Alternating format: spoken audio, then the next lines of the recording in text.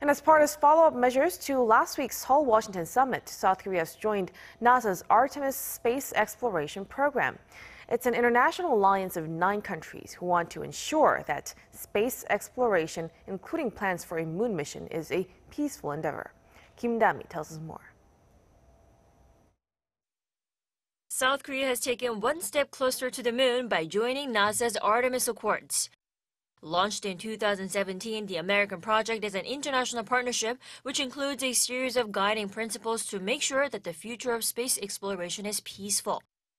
That includes transparent mission operations, support in emergency situations, and registration of space objects. Drawn up at the summit between the 2 leaders of South Korea and the U.S. last week, the deal makes Seoul the 10th country to join the accords, along with the UK, Italy, and Japan. South Korea is also the first country that the Biden administration has signed a partnership with. Inking the accords with NASA's Administrator Bill Nelson, Seoul Science Minister Im Hae-suk said transparent and responsible space development through international cooperation is crucial for successful space exploration.